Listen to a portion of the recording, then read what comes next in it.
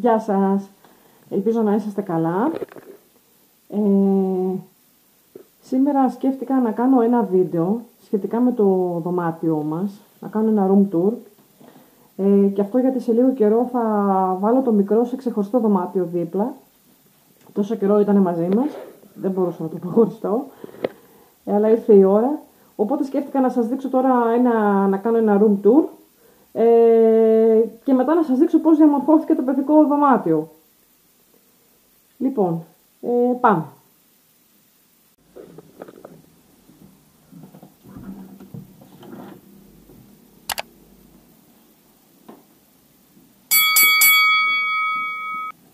Όπως βλέπετε,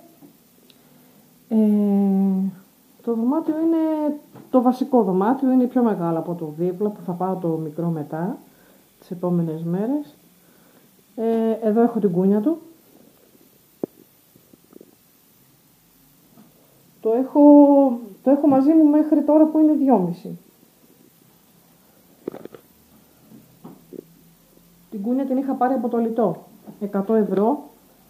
Είχα και αλλαξιέρα, αλλά την έβγαλα τώρα γιατί το παιδί έχει πλέον μεγαλώσει. Δεν μπορούσα να το αλλάζω επάνω. Το αλλάζω εδώ στο κρεβάτι μου.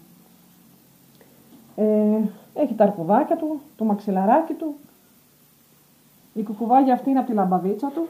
Την έβαλα για ντεκόρ εδώ στην κούνια. Κρεμόταν μια κουκουβάγια.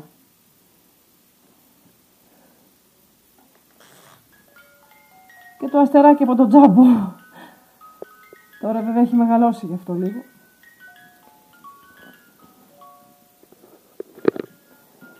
Πολύ καλό ήταν αυτό εδώ από το IKEA που έχω πάρει. Αυτό το πήρα τώρα τελευταία που κατήργησα την αλλαξιέρα.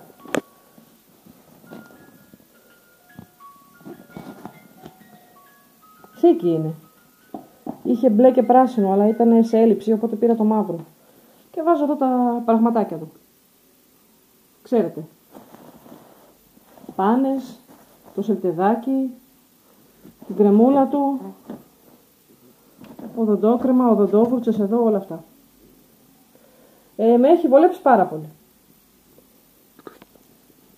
Μετά, αυτό είναι το κρεβάτι μας εδώ, το οποίο το είχα όταν ήμουν μόνη μου. Δηλαδή δεν παντρευτήκαμε και πήραμε κρεβάτι, το είχα εγώ αυτό και αυτό έχω χρησιμοποιήσει.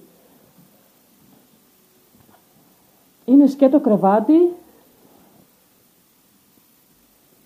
με ποδαράκι, χωρίς κεφαλάρι, χωρίς τίποτα. Το έχω διακοσμήσει με μαξιλαράκια. Και έχω βάλει και ένα πάπλωμα.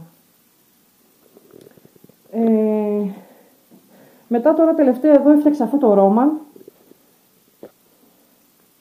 Λευκό πάντα. Και το έχω κάνει να μην βλέπουμε απ' έξω, ούτε να μας βλέπουν. Εδώ πέρα είχα το πρόβλημα ότι επάνω έχω το ντουλάπι. Αν δείτε εδώ. Αν φαίνεται καλά. Και δεν μπορούσα να βάλω κουρτινόξυλο από τα κλασικά. Τις ράγες απ' έξω, σαν σωλήνα που είναι, ξέρετε. Και αναγκαστικά έβαλα αυτό το ρόμαν εδώ και έτσι βολεύτηκα. Και επειδή δεν μπορούσα να έχω δύο κουρτίνες, σκέφτηκα να βάλω αυτό το πιο χοντρό κάλυμα, ας πούμε. Την πιο χοντρή κουρτίνα. Εδώ έχουμε μία σιρταριέρα από το IKEA. Την έχω πάρα πολλά χρόνια. Είναι γνωστό και πολύ κοινό σχέδιο που βγάζει πάντα το IKEA. Βάζουμε τα πράγματά μας. Μέσα έχει βολέψει πάρα πολύ. Και δεν ήταν και ακριβή. Εδώ πάνω έχω κάποια πρόχειρα κουτάκια με διάφορα πραγματάκια μέσα. Αυτό είναι ένα πολύ ωραίο κουτάκι που το είχα πάρει από το Tiger.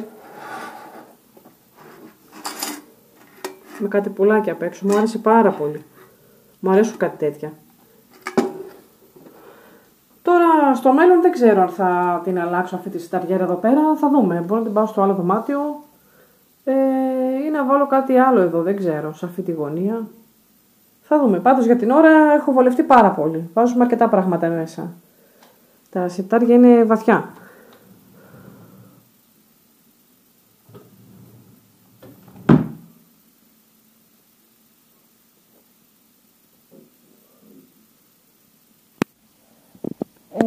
δίπλα στο κρεβάτι μας έχω ένα μικρό κομμωδινάκι.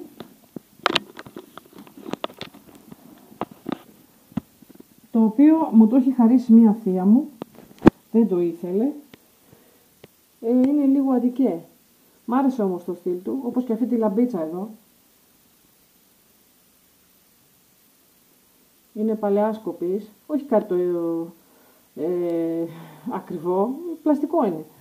Να δείτε μέσα αυτό, μεταλλικό. Λοιπόν, και το ιδιαίτερο τώρα αυτού του κομμωδίνου, ας πούμε τραπεζιού, είναι ότι ανοίγει και είναι μουσικό κουτί. Εδώ δεν μου έχει χαλάσει τώρα, δεν ξέρω. Πρέπει να το φτιάξω. Από εδώ βγάζει μουσική.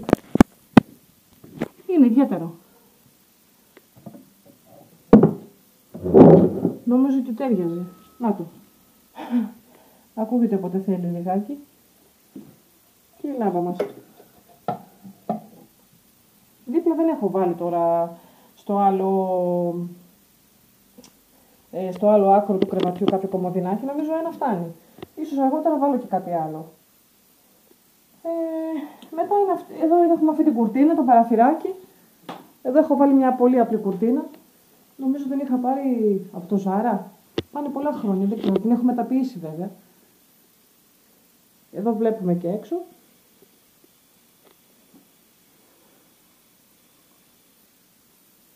Πέφτει κάτω.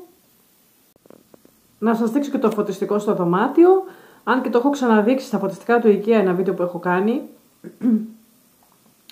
Έχω βολευτεί με αυτό, τίποτα, 10 ευρώ έκανε από το IKEA. Κλασικό καπελάκι λευκό. Βέβαια σε λίγο καιρό θα το αλλάξω και αυτό, θα βάλω κάτι πιο μεγάλο. Γιατί μου φαίνεται μικρό για το δωμάτιο. Δεν είναι αρκετά καλό φως βέβαια.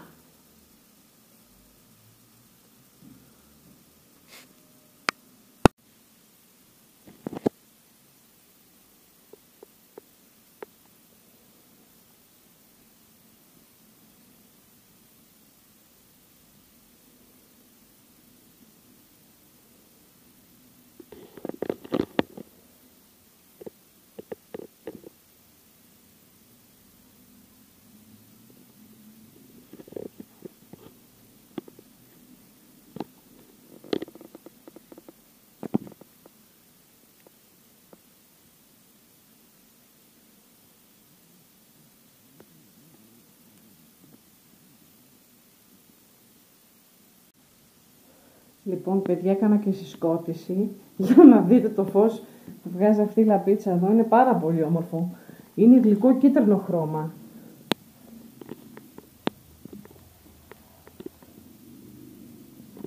Δεν είναι ωραίο? Του έχω αλλάξει λαμπάκι μέσα.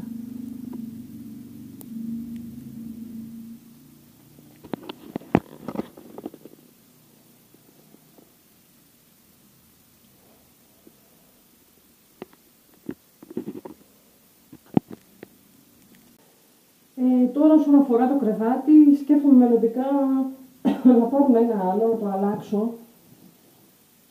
Θα δούμε τώρα, δεν είναι επί του παρόντος, δεν μπορούμε να κάνουμε πολλά πράγματα και από άποψη οικονομικών και γενικά βαριέμαι τώρα να πηγαίνω να ψάχνω.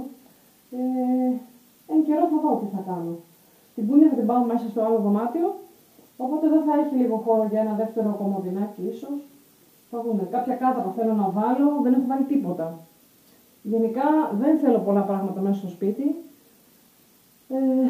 γιατί με κουράζουν. Με κουράζουν πάρα πολύ. Και δεν θέλω να κάνω και ξεσκονίσματα και τέτοια πράγματα. Έχω τα απολύτως απαραίτητα.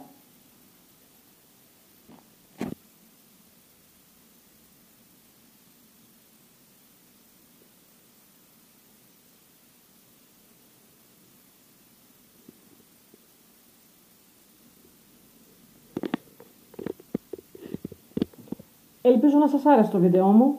Δεν ήταν και μεγάλο. Ούτε να παραδειγματιστείτε από το δικό μου δωμάτιο. Εμένα είναι πολύ λιτό. Απλά το έδειξα γιατί θέλω να δείξω μετά το παιδικό δωμάτιο. πώς θα διαμορφωθεί. Γεια σας!